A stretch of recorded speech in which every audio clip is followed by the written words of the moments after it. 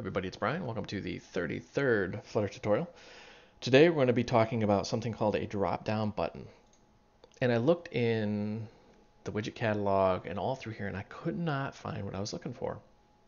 I had a simple user feedback saying, hey, where's the combo box? And I dug through this whole thing. I couldn't find it. If you're wondering what a combo box is, it's just simply a little box or button that you can click a down arrow and it gives you a list of items to choose from. And I could not find that anywhere. It actually exists, even though I couldn't find it out in their documentation. We're going to work with it today and see how it works. It's been a little temperamental for me. This is the third time doing this tutorial, and I'm a little flustered with Flutter right now. But it may actually be something I'm doing wrong, not Flutter itself. Also, big disclaimer, it's way past when I should have eaten, and I've got a slow cooker full of food downstairs. Then I can smell it all the way up here, and it smells just amazing, and I'm starving. So hopefully this will actually work this time. Otherwise, I'm just going to set this video aside and go eat. All right, so we're gonna just do our boilerplate code here.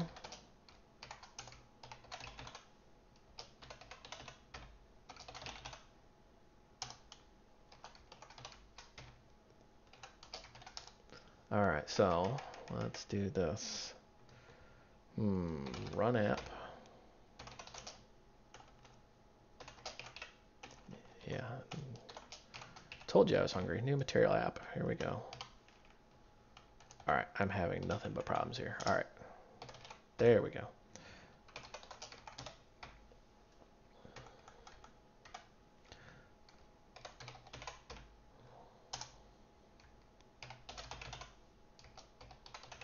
I'm going to create the state here.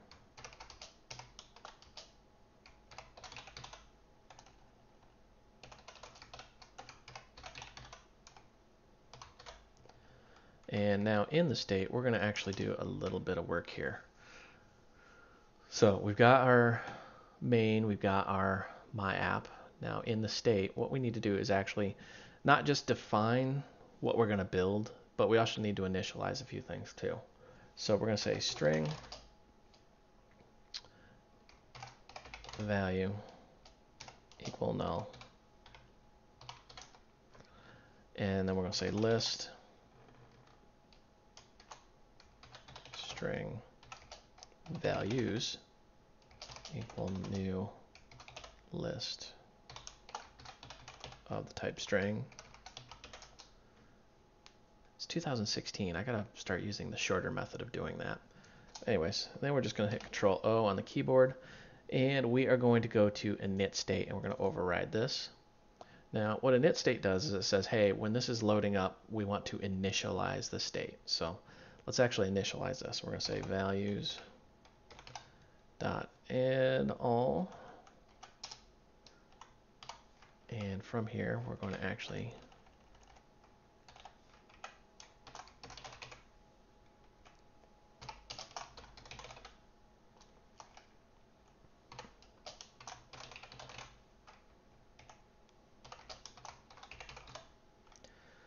add all those items in there, and then our value is going to be values dot element at, and we're going to give it the 0 position. Why not? Probably makes sense if that was also a private variable here.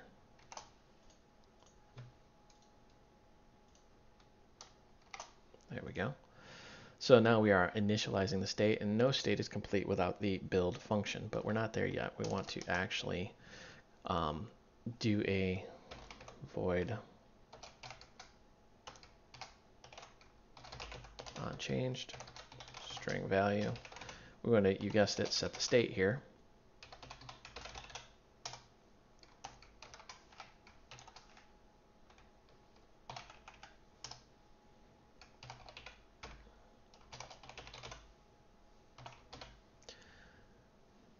That way, when we get to the control, which we're going to get to here in a second, and then we do the on change, we can just plug it right in there and it just magically works.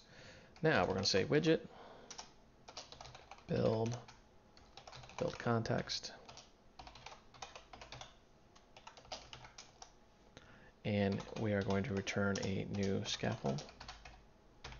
Man, dinner is smelling really good, and I'm getting really hungry here. I don't know if you guys can hear my stomach growling, but it's almost comical. All right, so at bar, new text. Whoops, nope, we don't want new text. We want new at bar. Then in there, we'll say title.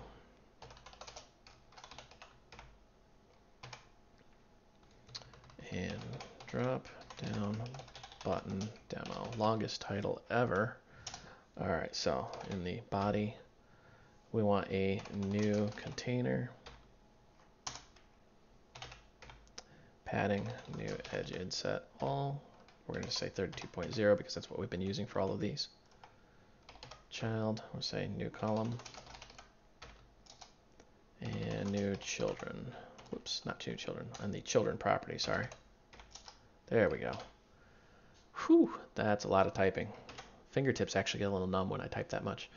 All right, so in here now, we're going to make the magic actually happen. We're going to say new drop down button. Notice how it wants a list of items and it wants the on change. So let's break this down a little bit. So the on change is pretty easy to work with. We're just going to add in what we had before. And we're going to say on changed. That way it'll plug right in and set our state. Now items, this is where it gets a little bit different here. We want to take the values and we want to map them. You notice how it's saying string and then it's to a function basically. So what we got to do here is we're going to say map, and there's our little indicator that that's a function.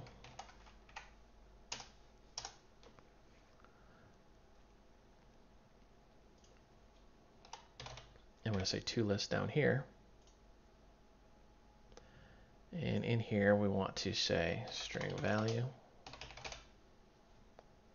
So if you're not completely sure what's going on here, we're saying values, which is just a list of strings here. And we're going to map. And what map does is it goes through every single item in that list and performs a function on it. And that function is going to be right here. And then we're converting that map back into a list. So we're going to say return new drop-down menu item. So yep, that's exactly what we're doing, is we're just making a list of drop-down menu items. And this is suddenly complaining about something here. Let's see here. Could not print blah, blah, blah, blah, type T. All right, so let's say value.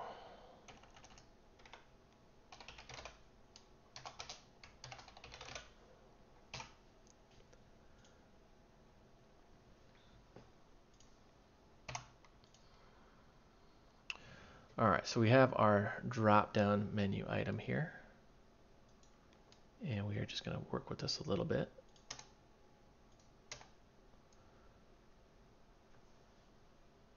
So our value here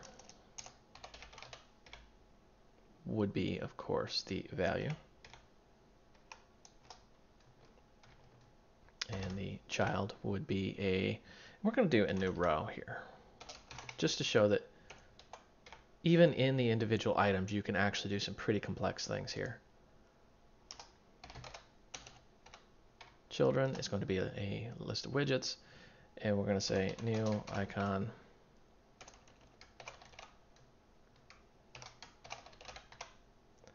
icons.home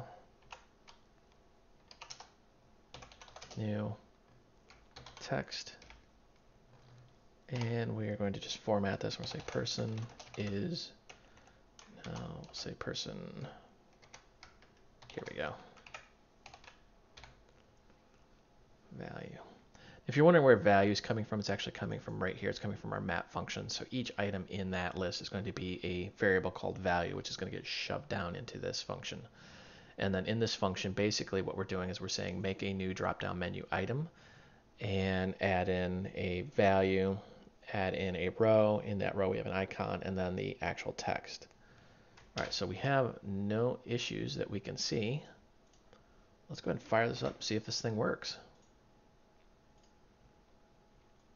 Now the few other tutorials that I did with this, I actually got to this point. I would build it, run it, and it just would not work on the device. It would spew out some horrendous error message, and I'd have to figure out what was going on. And I would verify, the code, what I wrote versus the code in my notes, because what I do is I'll actually write the tutorial on another OS. I actually write it on a Mac. And then when I record the videos, I actually come to Linux and I type all this out that you're seeing now. But it appears this time it has worked. So I'm going to guess it's just something that I had been fat fingering. But here is our drop-down list in all of its glory. And you notice how you have an icon, you have the formatted text of person equals. Now, some of you are probably wondering what happens if you don't set the state. Well, you'll still see the drop-down, but when you click, it never changes. So it would just get stuck at whatever the value was. So that's all for this tutorial. Pretty simple, pretty easy to work with. It's actually kind of fun to keep clicking. Some little caveats I would note is that on some phones, if you have a huge list, it won't scale correctly and it won't scroll. So if you have like a gigantic list, you should use something called a list view, which is what we're going to do in the next tutorial. That's all. Thank you for watching. If you're so inclined, you can go to my website, voidrumps.com, grab the source. It's out in tutorials. It's actually out on GitHub. And join the Voidrums Facebook group. We have 1,700 other programmers out there that can definitely help you with whatever questions you have. Thanks for watching.